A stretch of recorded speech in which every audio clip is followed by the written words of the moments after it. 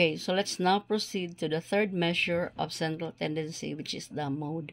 So we have the formula M sub O, or the mode, is equal to LMO plus C times the quantity of FMO minus F1 over 2 FMO minus F1 minus F2. So we have here the lower boundary of the modal class, the class size, the frequency of the modal class, the frequency of the class one step lower than the modal class. This F2 here is the frequency of the class one step higher than the modal class. So once again, it's very important for us to be able to identify which is the modal class, so we will be able to get the correct data. Okay, so here we have another formula for finding the modal or the mode. So MO is equal to LMO plus C times D1 over D1 plus D2, where D1 refers to the difference between FMO and F1, while D2 refers to FMO minus F2. Okay, so let's now proceed with our first example. Consider the ages of 100 senior citizens of a certain barangay.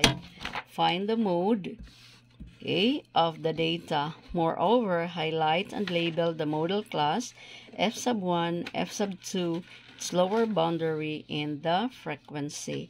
So here, before we solve for the mode, let us complete first the third column. So again, since the difference between this number of 62 and 63 is only 1, then we will simply add 0.5 to the upper limits here and subtract 0.5 to the lower limits. So our class boundary would be, okay, the first class boundary would be 59.5, and the upper boundary would be 62.5. So we copy the upper boundary.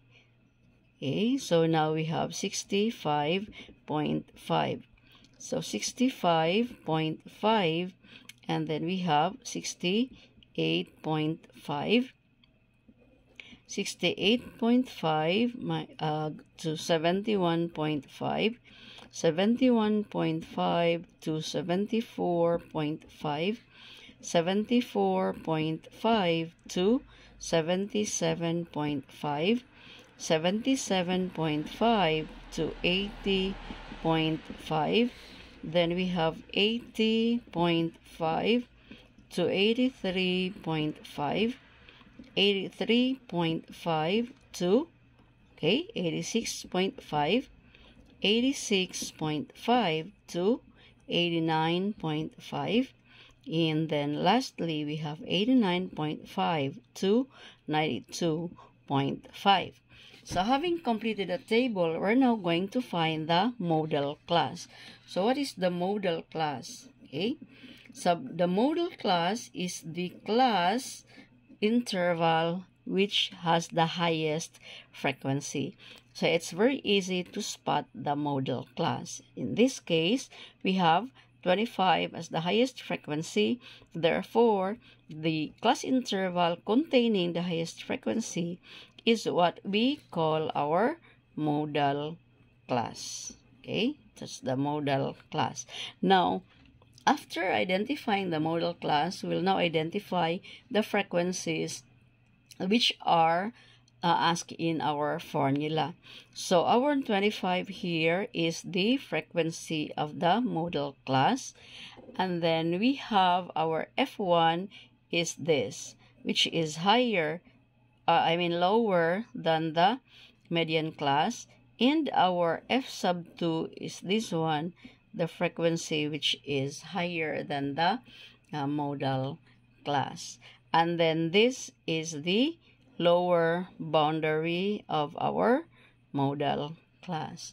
So since our data is now complete, we will now proceed with the formula. Okay, but first we also need to get our class size. So 90 minus 87, our class size is equal to 3. Now it would be easier if we are going to identify or write down here the different values of the data which are needed in the formula. So the lower limit of the modal class is 74.5. The frequency of the modal class is 25. Our f sub 1 is 5. And our f sub 2 is 8.